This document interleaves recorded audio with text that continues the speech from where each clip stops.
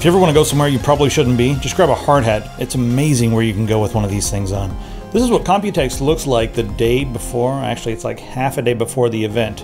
The amount of work that goes into putting this thing together in a very short period of time is mind-boggling.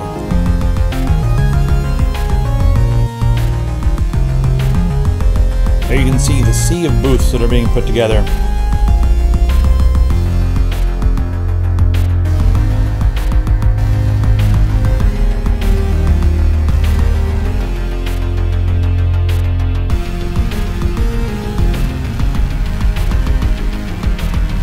This year, like last year, they're focusing on more than just computers. We're talking about AI. We're also talking about the entire Internet of Things. I'm mostly going to be doing sort of an uncouth style this year. You guys get the same videos from different YouTube channels, so we'll try to focus on the entire experience here. This is the Morpha X from Epic Gear. Check this out. It's pretty modular all the way around. You can change your switches, change out your body, change out the colors mainly for that. Even pick your own sensor. Check that out. This device here was developed for a very specific use case scenario, mainly one that Barnacules has, picking up PS2 to USB converters. That is the only thing that this device can do. This Pico projector right here, you got a screen on top, and the clarity is actually pretty surprising. If you need like a tiny little projector, this is pretty cool. This is the I-Beam Block L400 Deluxe. Zotac showing off their new 1070 based gaming backpack for VR primarily. 2-hour battery. It's improved a little bit since last year, and it's also hot swappable, so as soon as you're finished you just pop that one out and swap a new one in.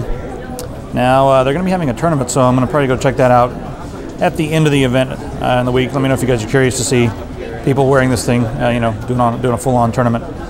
Acer's PE0 looks pretty cool, and I think they've got an interesting idea here to cut back on some of the glare. Just putting like a little flag on each side right here. Just like in the film world.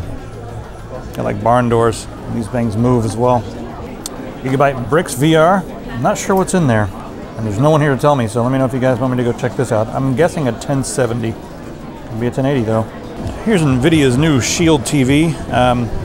It's got a lot of angles. It's the first thing I noticed as far as the aesthetics go. I'm not sure what's on the inside. I'm sure their newest Tegra.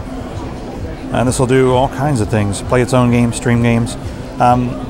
The controller has a very interesting look, and I thought it was going to be, you know, maybe a little bit weird with all these lines through it, but it actually is pretty comfortable. And on the back there's some contours for your fingers, as you can see right there, and it fits pretty well. So and it feels, you know, well made.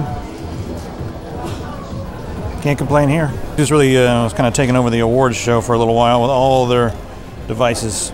Got the new ZenBooks, ZenBook 3 over here. An extra screen with a stylus right there.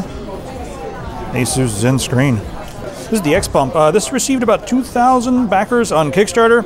I'm not usually one for simulated surround sound, but then he played this, and what it's really doing is it's doing extreme channel isolation and then real-time processing so that you can really hear what's going on in the left and right, and it makes it sound like it's coming from multiple directions. So it sounds like multiple channels. It's doing it with just these 2 speakers. It's not going to beat like 7.1 channel system in your home, but look, you've got 2 speakers. It didn't have that silly echoey thing going on that a lot of the simulated surround sound that I've heard had. That's why I was going a little bit overboard right here with the gigabit Ethernet on this Z270 super carrier. 3 of them right there, with the red one there.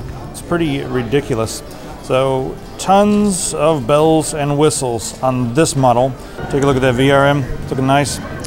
Even have extra power down here. They got the SATA Express and all your different SATA ports, but there's extra power right down here. Power and reset on board, and then we've got, you know, armor, or I guess some certification, we'll call it. Isolated audio. Just looks like a pretty loaded motherboard here from ASRock. Asus over here has the ROG Maximus 9 Extreme. The big thing with this one is just the water cooling is already built in. You just basically plug up your tubes and you're good to go. So you got the aesthetic, water blocks built right on top, no fuss there. Just build your system and go with it. It's the Master Case, this is the Master Case Pro 6. I cannot wait to check one of these out. We just did a build in the Master Case 5 you guys will be seeing about right now. The Master Case Pro 6 looks really nice. If it's as nice to build in, I'm going to want one. All right, so that's pretty much what we have here at the opening. There's a bunch more things I could look at. They don't really have the specs listed for all of them, so we'll wait till the show floor. But let me know, if anything here really caught your eye and you want to know more about it.